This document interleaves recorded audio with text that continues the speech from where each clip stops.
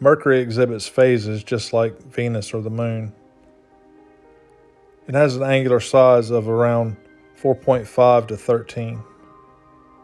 That's just a fraction of Jupiter.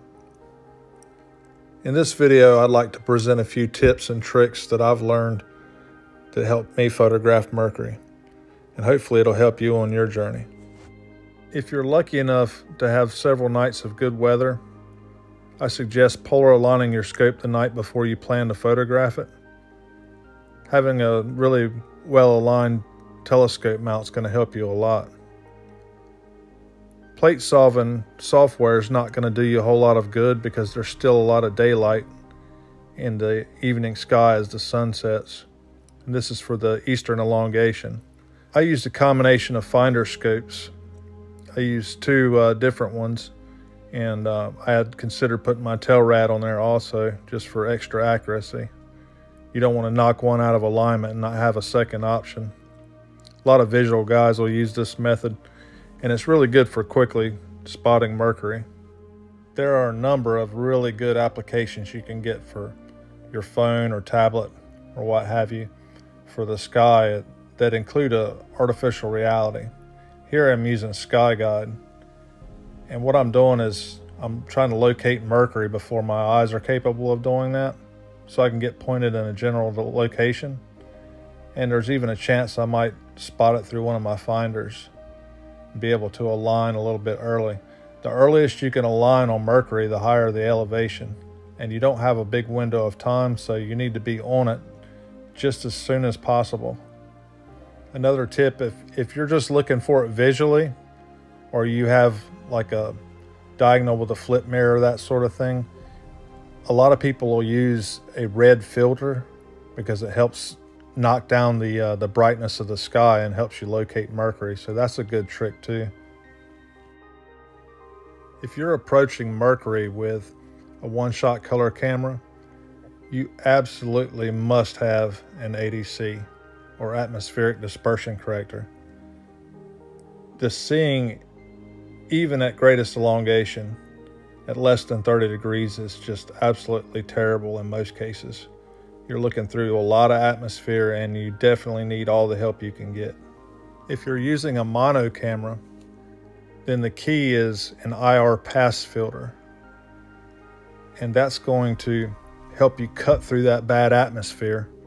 And it's probably the best approach at photographing Mercury. So if you have a mono camera, then an IR pass filter is the ticket. Unless you're using a really large aperture telescope, you're not going to get a whole lot of surface detail anyway.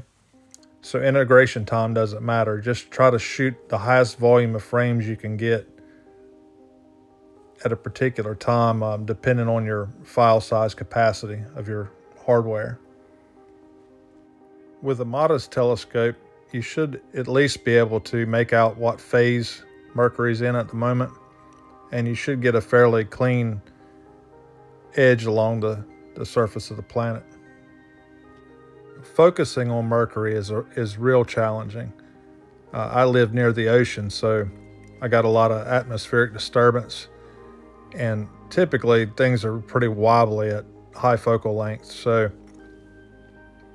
the only advice I can give you, if you're watching this video in 2022 for the greatest eastern elongation, then you're lucky because the star Sirius is out west in the process of setting as the evening, as the sun sets, and it'll be visible before anything else pretty much. But you'll be able to focus on it and then quickly slew back over to your to the location that you're looking for Mercury. Depending on what time of the year, if you're watching this video, just look for a bright object. If the moon's available, that's a good target. Anything at infinity that you can focus on prior to focusing on Mercury. A shark cap, fire capture, and that sort of thing has focusing tools. I'm not sure how much I rely on them. I have used them though, but nothing beats an available star for focus. For reference, I'm using a 180 Maxitov with an effective focal length of 2700 millimeters.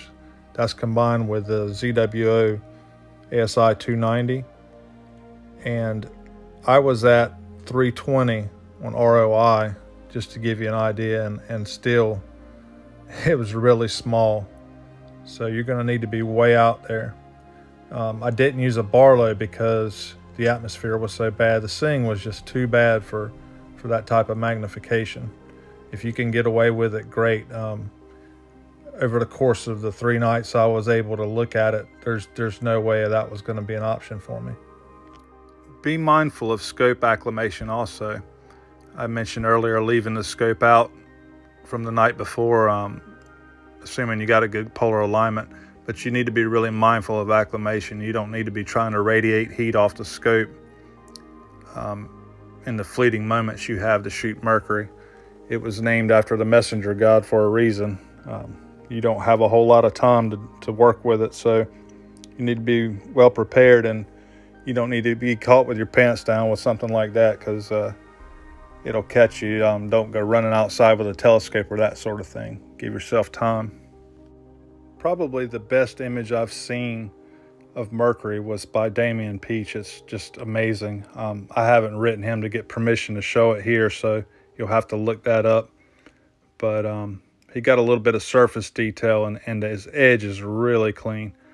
But I did best I could with what I had and my location, and I present to you the greatest eastern elongation of Mercury in the year 2022. I hope these tips and tricks were helpful to you. Maybe brought something up that you overlooked. In any event, if you're taking this on visually or photographically, good luck to you, and I wish you nothing but clear skies.